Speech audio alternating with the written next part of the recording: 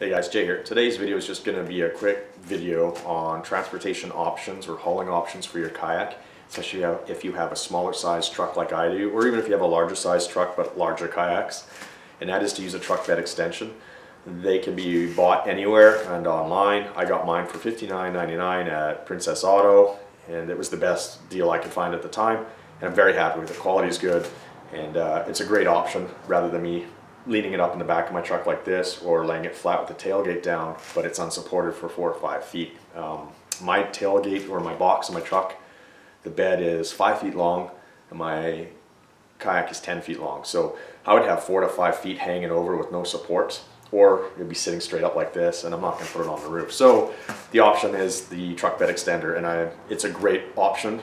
Trust me, it's easy, you won't regret it. It's also easy for you to drag your kayak up and down when you're trying to load it, especially some of these kayaks that are pretty heavy. I'm fortunate, mine's only about 40 pounds, so it's easy for me to just lift on, but if I'm feeling tired or lazy, it's easy just to drag it on. And the other thing in this video is I'm going to do a pool noodle hack, which is to put a pad or some shock absorbency on the actual frame of the truck bed extension to better protect the underside and keel of the kayak, and that's to use a pool noodle. So the pool noodle hack will be very easy. It's I chose red. I chose the biggest one I could find because there's a smaller size pool noodle, and I'm just gonna cut it to length of the T section of the truck bed extension, and then I'm gonna cut down the center of it halfway. I'm gonna roll it onto the bar, and then I'm gonna secure it with zip ties, and that'll give me that little bit of added protection between the truck bed extension and the kayak during transport, especially on some of our really bumpy roads here in Manitoba. Okay, so a quick video. I'll show you what it looks like. We'll do the mod or the hack, and that's it. So let's get at it. Okay, so here's everything required for this project. Very simple. So you've got the truck bed extension and its components, the pool noodle, a knife to cut the pool noodle, zip ties to secure the pool noodle to the bar, and a pair of scissors to cut the tag ends of the zip ties. Very simple, very easy project, and so worthwhile.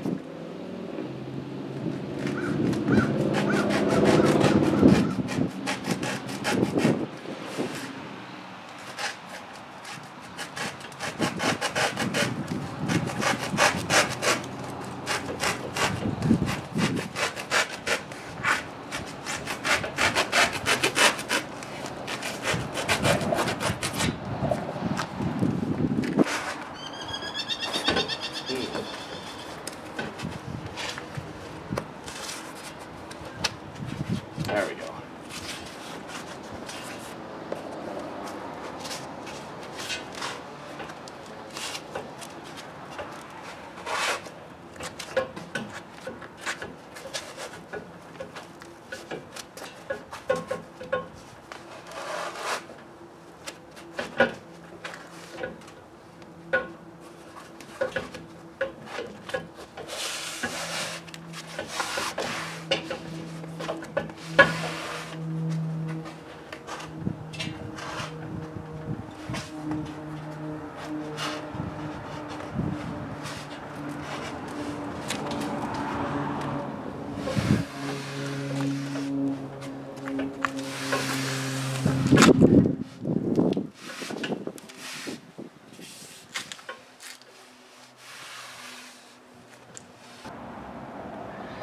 Alright, so now these are 11-inch cables. That's all I had in the garage.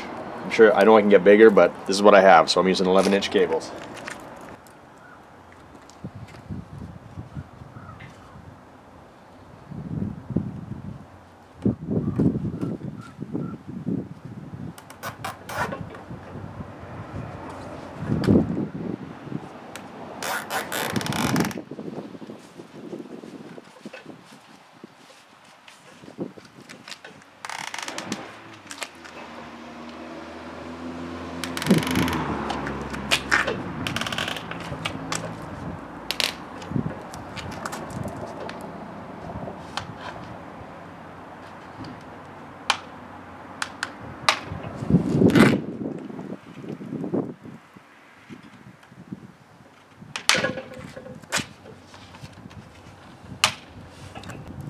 Probably what I'm going to do is take a lighter and just round off or burn off the snipped ends here, just so they're a little bit softer, not as sharp or pointy.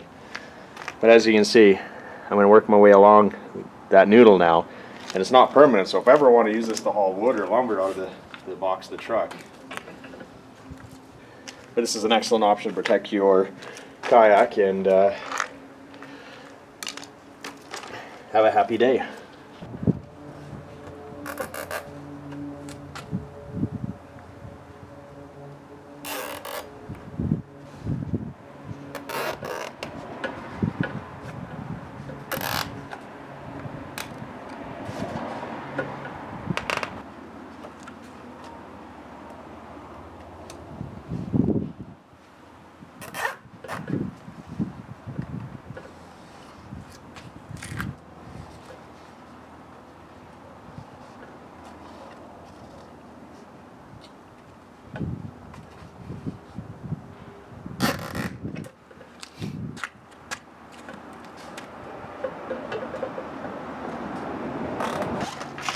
You could even use electrical tape and duct tape, but I prefer using these because it's less permanent and I can always cut them off and replace them.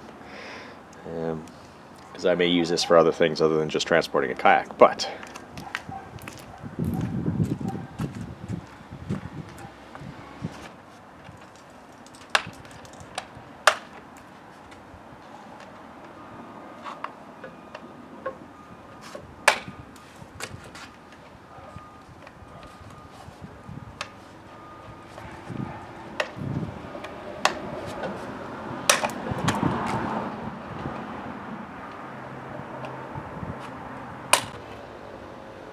okay, so you can see now I've got my security ties attached. I've got them in four places, which should be good enough. And now I'm just going to load on the kayak just for a reference. And I'll just use bungee cords because that's what I have handy. Normally I would use a ratchet strap, but they'll suffice just for the demonstration.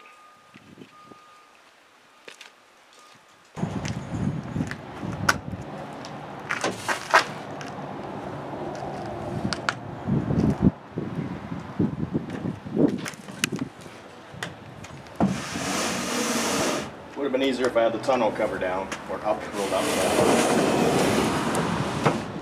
There you go.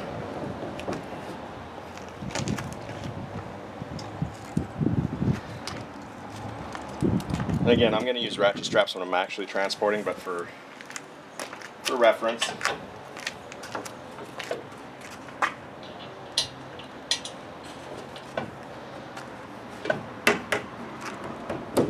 Pretty solid.